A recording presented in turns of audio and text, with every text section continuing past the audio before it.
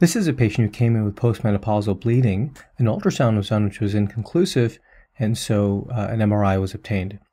Now, on the T2-weighted sequences, we can see down at the level of the cervix that there's an ill-defined mass that really replaces the majority of the cervix. It has this intermediate T2 signal that's highly suspicious for a neoplasm.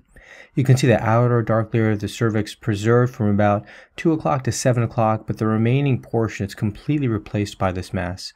Furthermore, you can see that there's extension outside of the cervix itself, and so there is parametrial involvement at the right, which would place this at least as a FIGO stage 2B staging system. But if you look at the entire case, we can also see cephalate to this. This is the right ureter, so there's right hydroureter, and as you come down and follow it all the way down here, you can see that the ureter is essentially obstructed by this soft tissue that's extending out into the right parametrial space.